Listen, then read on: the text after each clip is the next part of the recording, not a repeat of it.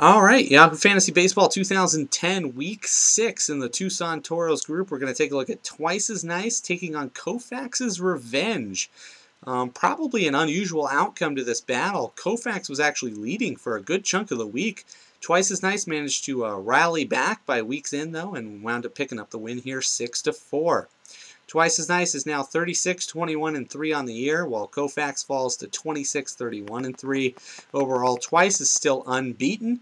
Had a tie last week, but picks up a win this week, so still has yet to lose and is now 3-0 all-time against Koufax. Koufax has no wins against higher-ranked teams this season, just 2 wins overall.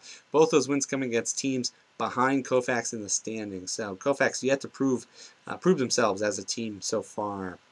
Twice as Nice, highs and lows for the season, had season highs in wins, ERA, and WHIP. A great pitching week for Twice as Nice.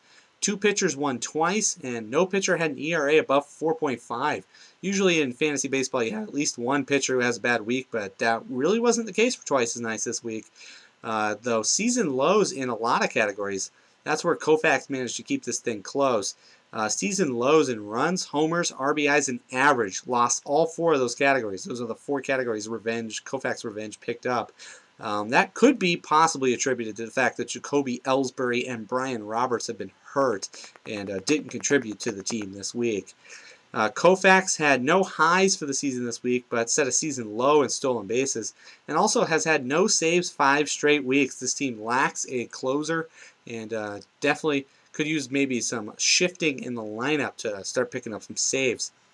On offense, Koufax, as we said, took 4 out of 5, a dominating performance against a very tough team. So Koufax flashing the bat this week. Twice really struggled mightily, though, so you can definitely contribute to the fact that Twice just didn't have their stuff this week. Just 2 players hit homers. 3 homers by themselves were from Adam Dunn. So Dunn had a huge week, 3 homers, but just 5 RBIs. You would think a guy hitting homers would pick up a few more RBIs than that. The only player on the team also that had more than 2 RBIs was Adam Dunn. Chris Snyder completely cooled off after a hot start taking over from Miguel Montero for the D-backs.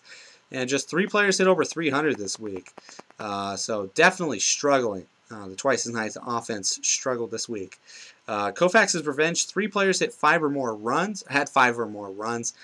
Twice as Nice had no players above 4 runs. So that showed you the discrepancy there in some of the offensive categories. Koufax hit 306 for the week as a team. 7 players hit above 300 on a roster that's only using 10 players and not making any changes. 7 of them hit over 300. That's fantastic. Hunter Pence, a big week for Hunter Pence, who's been kind of quiet this year. 3 homers, 7 RBIs, and a 320 average.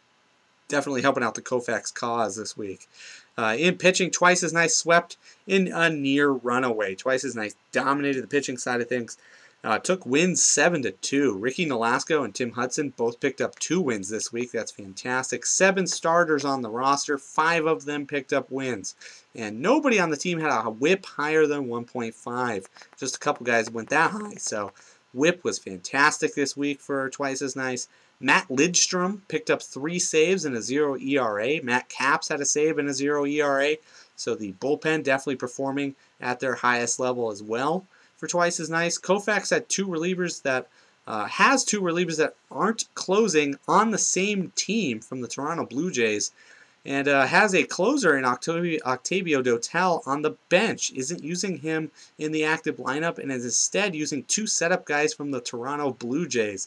Definitely a strategy miscue there, something that the owner might want to take a look at.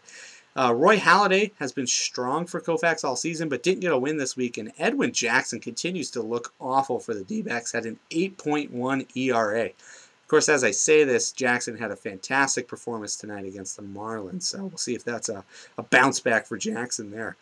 Koufax's Revenge also, just in general, was overpowered by the pitching staff that Twice as Nice has assembled. Moving forward, Twice as Nice is second in the standings, just 3.5 out of first, and gets big-time rival Grassy Knoll.